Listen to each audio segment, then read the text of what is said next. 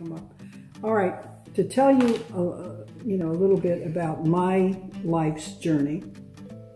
Okay, I was born in 1942, December 23rd. I was a Christmas baby, and it's not a good time of the year to be born because the things they say about never getting Christmas presents or getting Christmas presents and birthday presents together.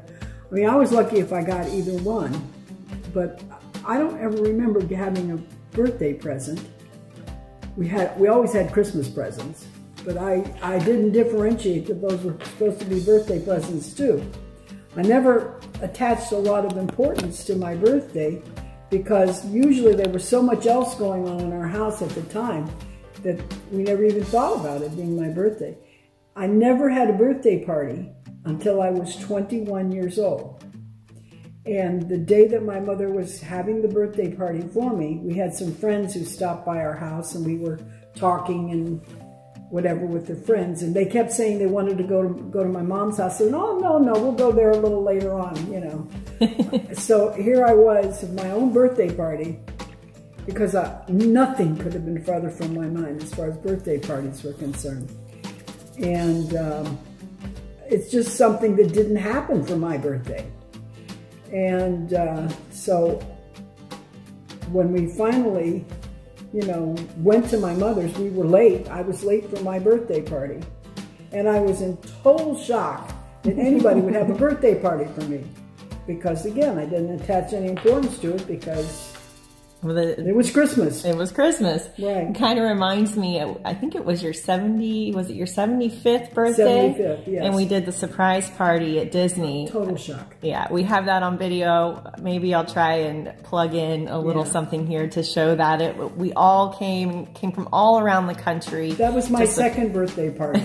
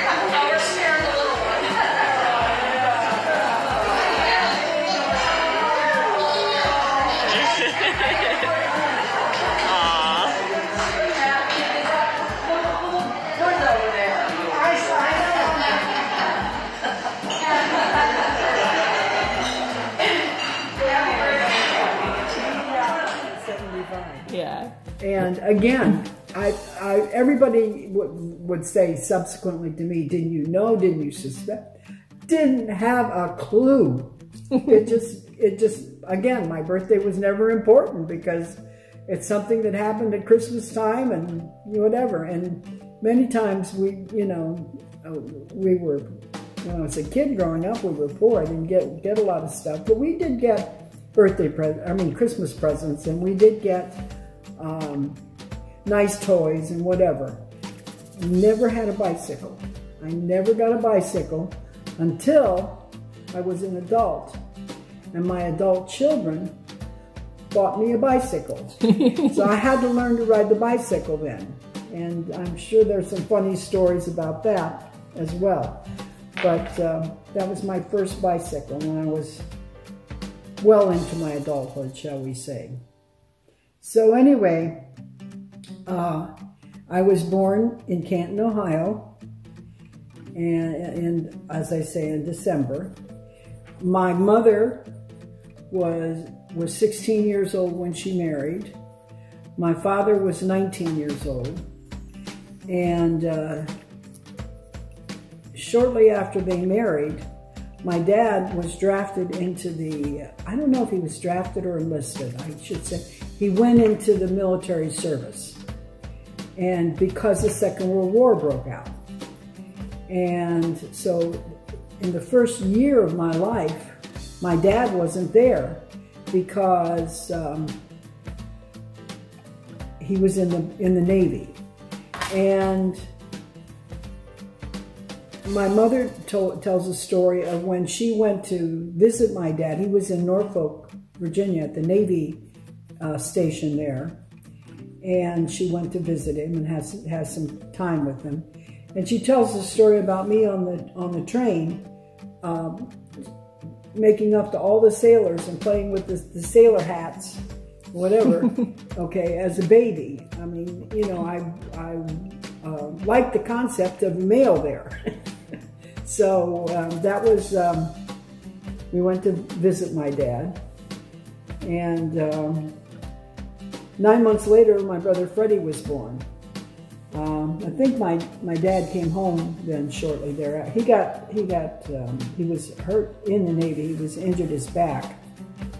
I don't know what kind of a discharge he got, whether it was medical or just a general discharge. But at any rate, my dad came home.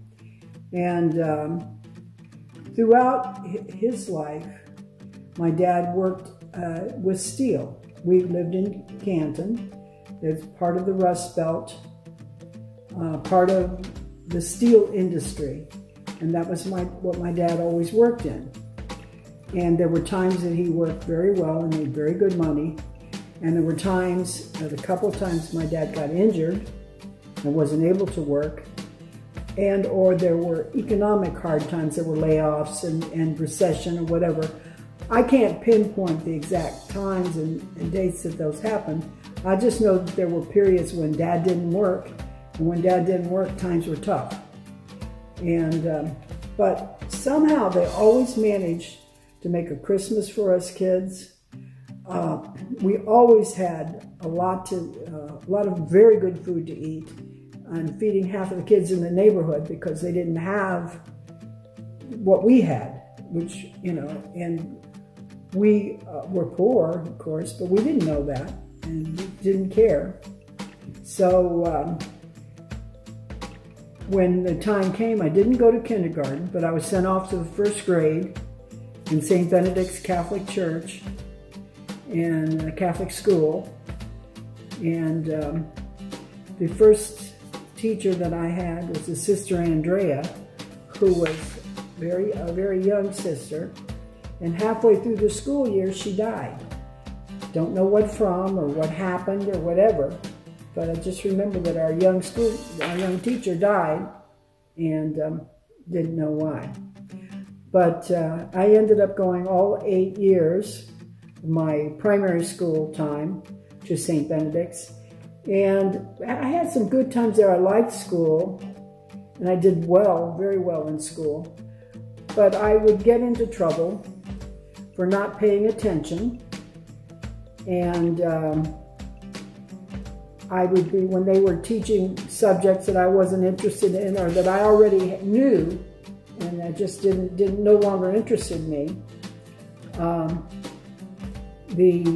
would get my library books out and be reading stories, And the nuns, of course, didn't like the fact that I didn't pay attention. And so they took my library privilege away from me, so I couldn't get any books. And so then, being resourceful, I started walking to the public library, which was a couple miles away. And I would go there and get my book supplies. And I still had books to read in school when I needed to. And then I got in trouble because the nuns found out that I somehow wasn't reading books that were age appropriate, shall we say.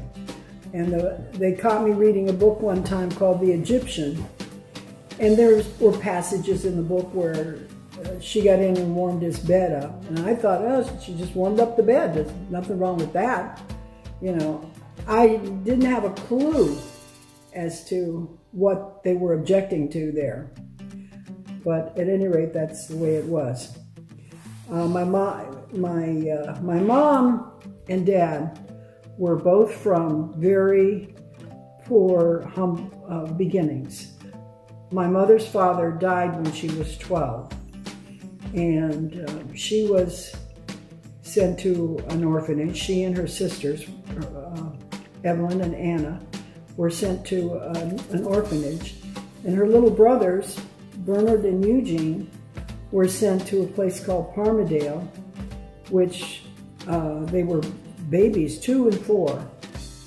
And their mother, she worked and she tried. There just weren't a lot of options for women in those days. And she would go to Cleveland to see the kids who were in orphanages. She would get to the place where the girls were, the bigger kids, and she'd be able to see them. But she didn't make it, didn't have the time, whatever, to go see the little boys. Those were very, very sad times. And the children of that time who lost their father, every time that was brought up, every time a child didn't do something right or fell short in one way or another, it was always said, well, it's because they didn't have a father. Their father wasn't there. And I didn't understand that at the time and didn't accept that, but that was how people thought and felt, and did see the results of when children didn't have a strong home situation, how they suffered and how they were made to pay for shortcomings in society, I think. But at any rate, my mother, throughout her adult life, always made sure, first of all, that there was food in the house. I mean, I can remember loaves of bread stored under the bed. She made sure that there was plenty of food in the house and that we had toys and things at Christmas time. And when we went to school each year, we always had a new dress to go to school in. We always had shoes, new shoes, and everything was good for us.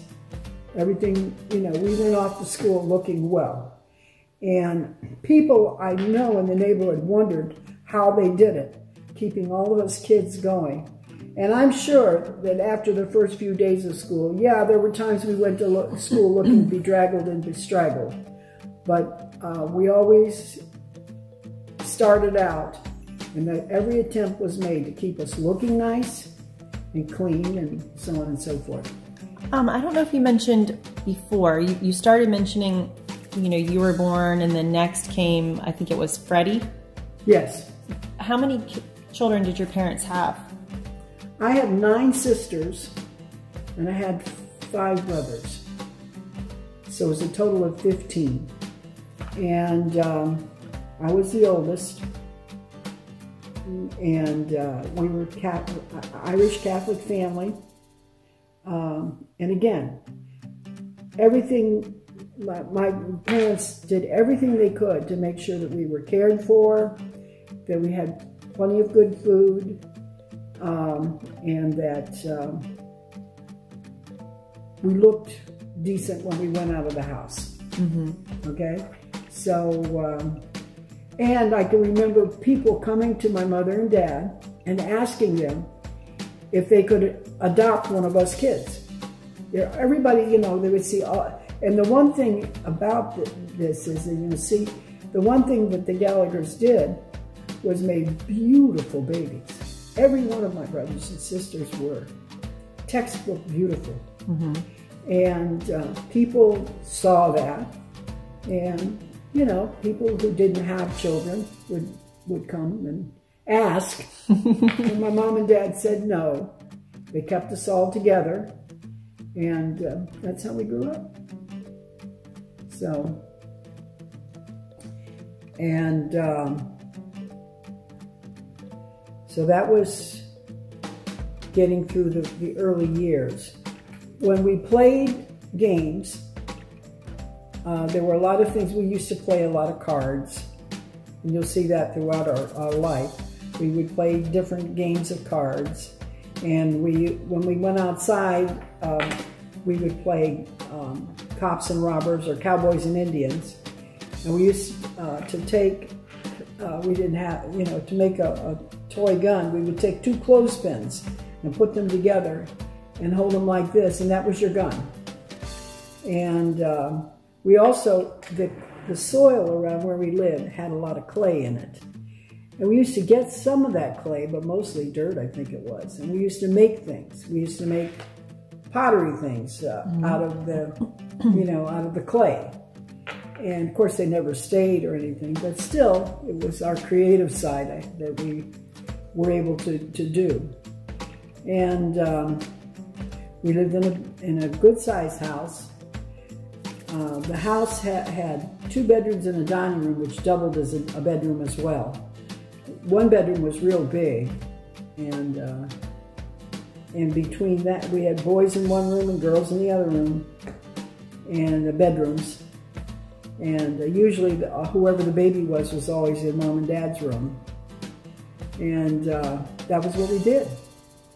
And that's how we did. Mm-hmm. And plenty of wonderful times, summertime picnics. Our family went camping. There were places that they went camping that probably maybe wouldn't be very exciting, but they were exciting to us. We went to a lake called Lake Pymatuning, and there we had some pictures of everybody getting cleaned up and whatever and sleeping. We slept in tents and did all of that thing. Okay. Another thing that was very big for us, we used to make extra money in the summertime. We used to go berry picking, blackberry picking. And we would pick blackberries, big bowls of them, pans of them, and then we'd take the blackberries and we'd go around and sell them.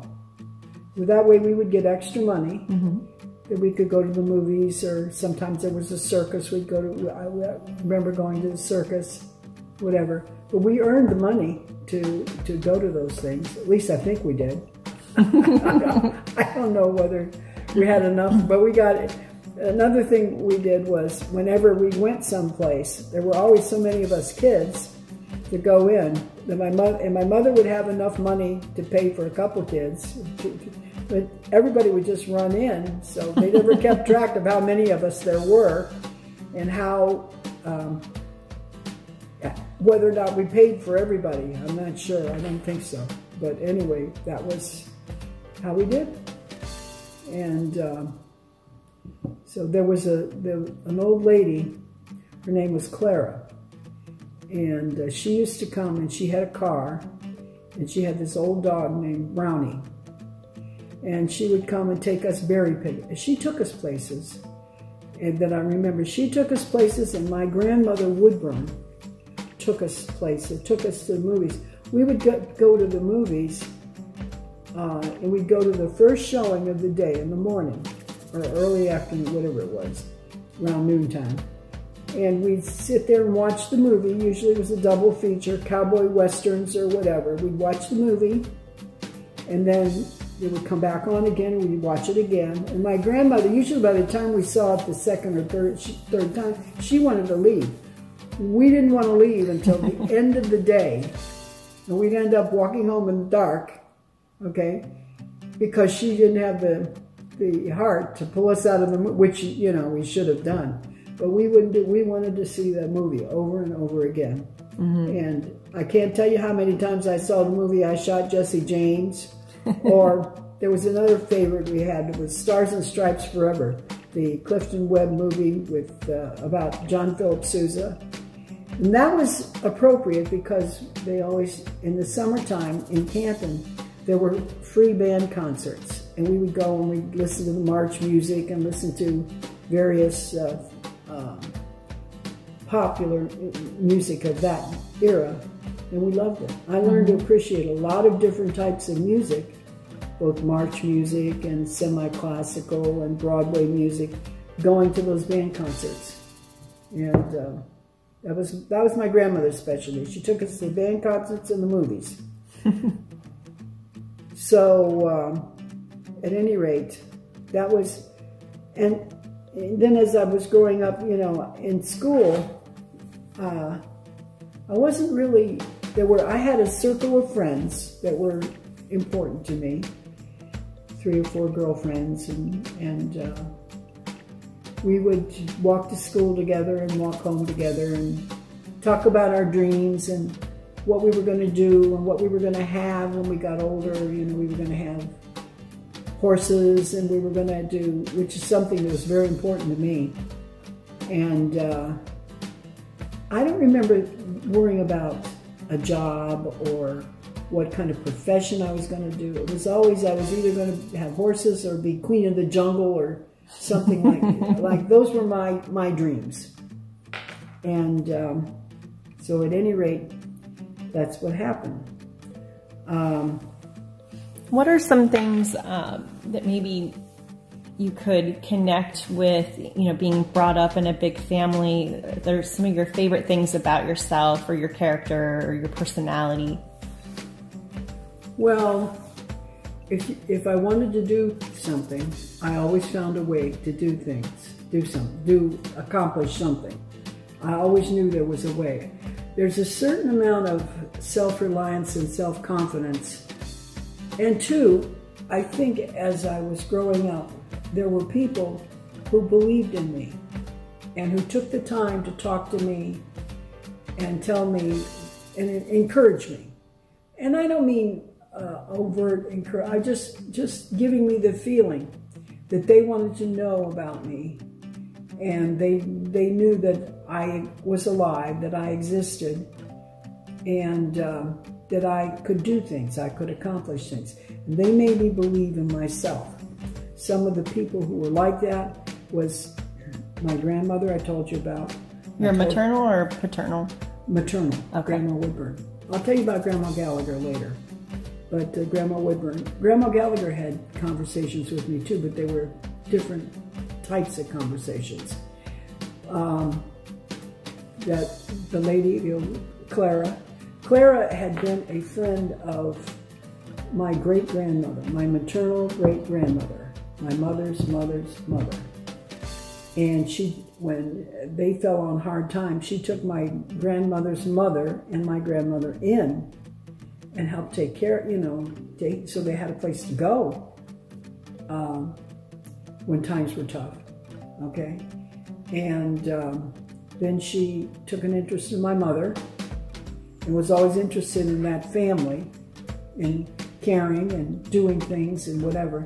And then interest in us, you know, we kids. And then she, again, just took us, it didn't take much. It just took us places and talked to us. I had an uncle named Alex, who was my dad's sister's husband.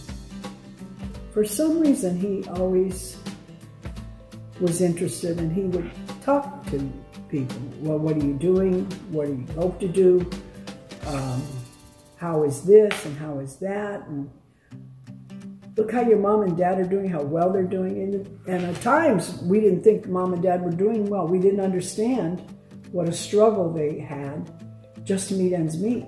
And again, in retrospect, when people began to look back and see what they did, how they were able to raise all of us kids, feed all of us kids. We had a house with 1 bathroom and 10 girls, okay? We had, and they still managed to go places, do things. They had my dad and mom's family, they had almost every Saturday night, they had a card party. They played cards all night long, Saturday night, and then would go to church, to Mass on Sunday morning. And many times my dad would be sitting in church on Sunday morning, and when the priest was giving his sermon, my dad would be falling asleep. And I mean almost snoring, falling asleep. And I'd have to poke him to wake him up so that he didn't embarrass us by falling over, because he'd been up all night the night before playing cards. So they did that, and I told you about the camping trips and the There were Sunday picnics. Another thing they used to love to do, which I loved, was they would load all of us kids in the car and we'd go for a drive in the country.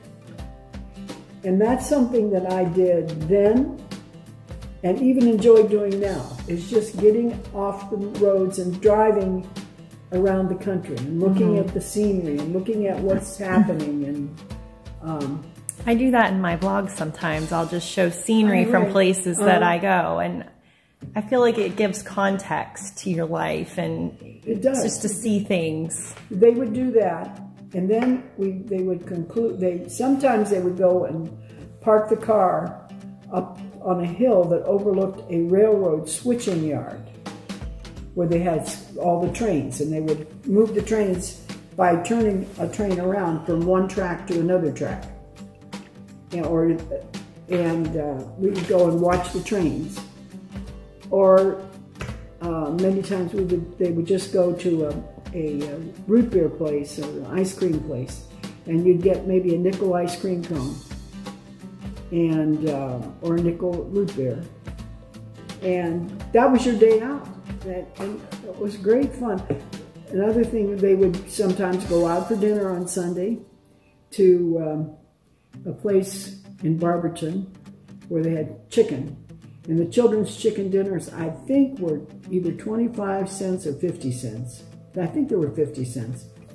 And that we'd have chicken I love their, I ate there the last time I went to Ohio, and they fry the chicken in lard, and it is just the best chicken you ever had in your life. And I would argue it's better for you than eating chicken cooked in some of the other cheaper hydrogenated oils that are on the market. So, well, anyways, but my family has been going to that restaurant since before I was born. My mother and dad went there. And again, they would get so many chicken dinners, children's chicken dinners. I'm sure they didn't count right sometimes, but you know, 50 cents a chicken dinner. Yeah, it makes it doable when you have a large group. Really? I know Jared and I have to get, creative about when we do things with all the kids, because when we're all together, there's 7 of us. So, I mean, it can get expensive fast to go out to eat. Right. So anyway, so that was what we did. That was the entertainment. And we did Halloweening, and that was another thing. We would go out for 2 or 3 days, 3 days in a row, Halloweening, and come home with big bags of candy. And that candy had to last us till Christmas time because it was more candy. Yeah. So I would just go out on that one night. It wasn't done multiple nights in my town. I know some towns are like that, though, where they'll do it for days. Well, but Jared told me it was like that in Pennsylvania. Yeah, really. Yeah, that's in Ohio it was like that too. The kids went out several days in a row. Yeah. So we did that, and had some wonderful, wonderful times. But I'm enjoying seeing the photos on the scroll here. I've seen pictures of your children, Mom, my mom Julie, and Jimmy, my uncle, and Aunt Karen. You have 3 children, so we'll in a future interview we'll go into more detail on some of this stuff, but this is just a great background. We're doing a project here, and a lot of people like to document their family tree in book form, but this is just a different way to do it. We're working on the books too, but the videos are more accessible, and it's just a different concept. I like the idea of it. I think this is fun. So thank you for joining us today, and until next time, goodbye.